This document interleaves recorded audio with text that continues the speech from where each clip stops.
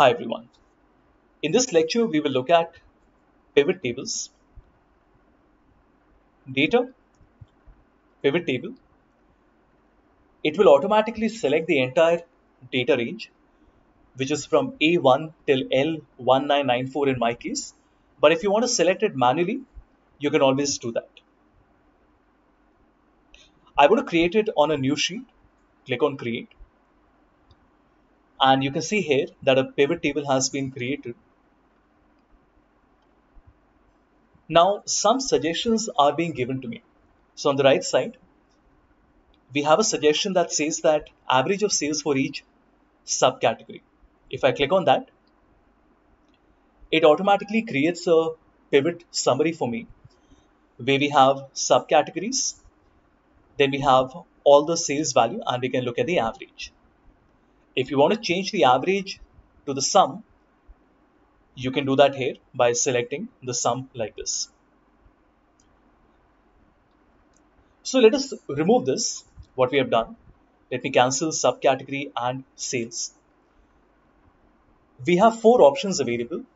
If you have done this on Excel, it's very similar to that. We have row, column, values, and filter.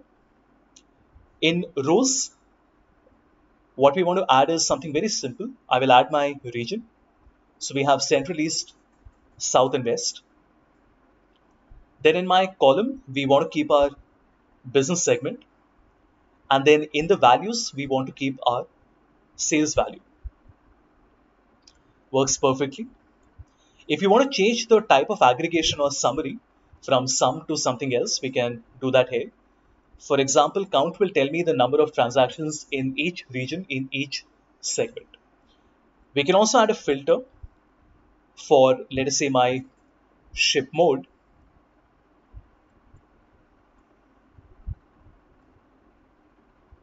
And in the filter, we can say that we only want to look at first class and standard class.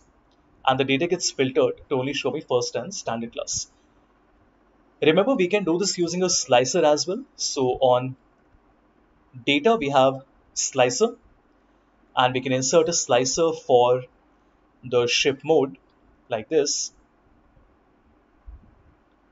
And then here also we can select, let's say, only same day and standard class like this. Right? So same day, standard class, here we are selecting first class, standard class.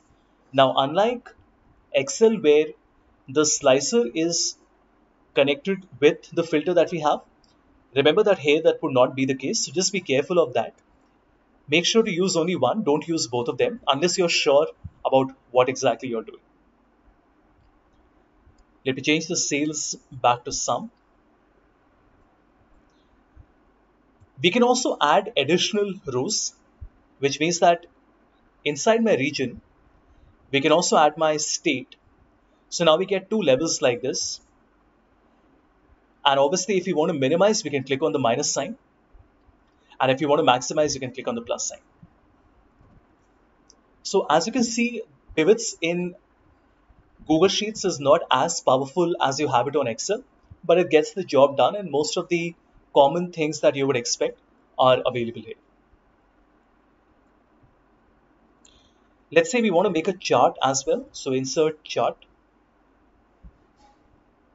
And in the chart, we want to make a few changes. So let me not put my state on the x-axis.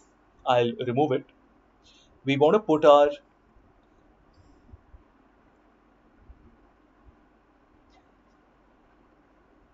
hold on. So what we want to do here is to be able to do it a little differently. So to make it cleaner, let me first remove the state from my pivot. And now you can see it looks much better. Obviously, we can also change the type of chart. So right click and chart style. And we can say that rather than making a column chart, we want to make maybe this one, 100% stacked bar chart. And this tells us very nicely the percentage contribution coming from each of the segments for all the four regions. As you can see, in home office, central and east have zero sales. That's why the third part is not coming, and otherwise everything is working properly. Needless to say, the slicer is connected to both the pivot and the chart. So if I select, let us say, all the shipping modes, the pivot also changes and the chart changes at the same time.